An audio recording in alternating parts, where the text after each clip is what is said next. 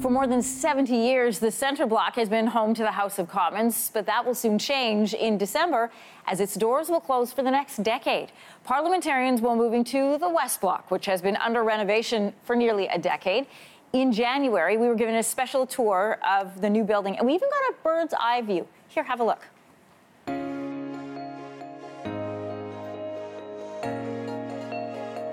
Rob, this is quite a production to see this before everybody else moves in. Quite exciting. It is very exciting. Okay, first of all, tell me what you're most excited about in this space. Well, I'm really proud of this space, and I think Canadians will be as well as parliamentarians. As you can see up above, we have over 1,700 panes of glass, which covers the size of a football field. It is really beautiful. Now, what we are looking at here, this is in progress. These are not the actual desks. No, I can assure you these are not the actual desks. And we have these plywood desks here just so that all the testing and training can be done, because this has to operate as a broadcast studio. I want to ask you about the desks, because I think this will be the biggest change, not only for the viewing public, but probably for the parliamentarians who come in here. And that's the fact that the sides have flipped. So the Prime Minister's desk is normally in Centre Block on this side. That's correct. And where will it be now? So it'll be directly opposite. The whole chamber is turned 180 degrees. That's the Prime Minister's desk. As you said, traditionally sits on the western side, but now will sit on the eastern side. And that's so that the whole chamber and the building itself will work with the new Visitor Welcome Center. So lots of things are staying the same, but a few key differences that we'll notice when we tune in. I want to go check and see what people will see when they come in here. It's beautiful. Let's go. Okay, let's go. Okay. Wow. Rob, this is so impressive. Wow. That is a good word for it. Gets me every time I come in here. So how high up are we? So from the green carpets to the glass, it's about 75 feet. Now, when people come and they want to watch what's going on, they're going to ask me, how comfortable are these seats? So can we try them out? Absolutely. These are all brand new too. I remember the old ones were a little squeaky. They are absolutely brand new. Oh, they're very comfortable. So then we can just settle in and watch the show. Absolutely. I'm not sure if we're going to have popcorn, but...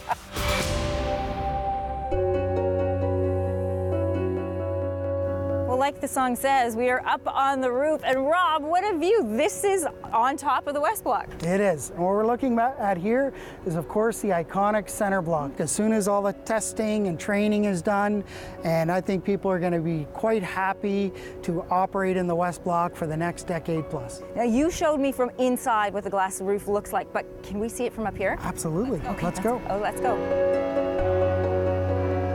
So if you've ever been up to the CN Tower and seen the glass floor, this is a little bit what it feels like right now. This is the new glass roof. It is. This is the glass roof over the chamber, and we're standing right on top of it. And what about snow? I mean, we are in Ottawa. Snow is important if you're a Canadian. So you can see kind of the beautiful arc, but that actually has an engineering purpose to make sure that the snow actually sheds off it. And we've got snow guards to make sure that all happens in a safe way. Incredible. Rob, thank you for allowing your morning and the rest of Canada to see what we would never normally see. This is pretty exclusive. Thank you so much. Thank you. Our pleasure. Wow. So that last shot that you saw there, that's the one I was describing to you, that it's in between the glass and the ceiling of the building, which is where we got to walk, which was very cool. Wow. We should say a very special thank you to Rob Wright. He's the Assistant Deputy Minister of the Parliamentary Precinct Branch. Once the Centre Block reopens 10 years from now and the MPs move back into it, everyone wants to know what's going to happen to the West Block. According to the government, we have been told it will be used for any of Parliament's future requirements. I don't know what that means. What that You're going to have to ask them. Right. But a couple other neat things that we didn't get a chance to show you in the piece. One, first of all, you'll notice the green carpet. You've been in you've been in Centre Block. You've been in Centre Block. So that green carpet, I said, were you able to get that Canadian made like everybody else? He said it's the one thing that they weren't able to make in Canada because that shade of green had to be sent to England to be dyed so it matched, and then it was brought back in. The other thing that we thought was very cool that we took a photograph of is the bathrooms. So this is part of the modernization. The bathrooms are now a shared space. So they are accessible, there are change tables, and they're to be used by both male and female parliamentarians. Awesome. So that's the new bathrooms in the West Block. Very cool. That glass ceiling, I mean, that's just going to change the whole light in that room because it can look very dark and very kind of sad and dark. Oh, the light right? that but comes it won't in. anymore. And what's fascinating is there are levered I'm trying to think of what they're called, but they adjust to the sunlight, so it's never too bright. Because as our director pointed out, it looks like a TV studio, and they sort of designed it to be one because that's what the public watches to see their House of Commons. There are less seats now in the public gallery. Right, you were saying? But it is more TV friendly. Yeah. And the Prime Minister's on the other side, which is going to just throw everybody. But it always, those camera shots are always just kind of like, man, it needs an update, and now it's finally going to look that way. All right. Cool. Yep. So make sure you get a chance to see it coming up after December. It will be open. It'll open in January.